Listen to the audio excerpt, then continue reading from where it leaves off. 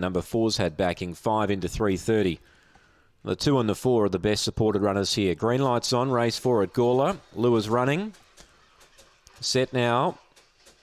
Ready. Racing. Go forward, Gemma. Jump well off the inside. Go Diablo's trying to clear it. Can't. Cop the check and go forward. Gemma skips away. 3 on Webleg Breeze. 3 to Emily Skimmer. 2 then to Stella Ladd. Then Go Diablo and Hope's Girl last. Go forward. Gemma's on top by 3. At this stage holding them. Webleg Breeze and out wide Emily Skimmer. But Go forward. Gemma's going to be too good for Webleg Breeze. And Stella Ladd got up and pinched third from Emily Skimmer.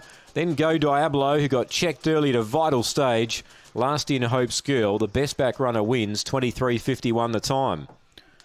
Go forward, Gemma. Number 2, Kev Bewley. Well back, gets the cash. 1 second, Webleg Breeze was the rank outsider. And number 8 will get third, Stella Ladd. Another one that was at decent odds. 4 gets fourth, Emily Skimmer. 23.51 the time. Go forward, Gemma.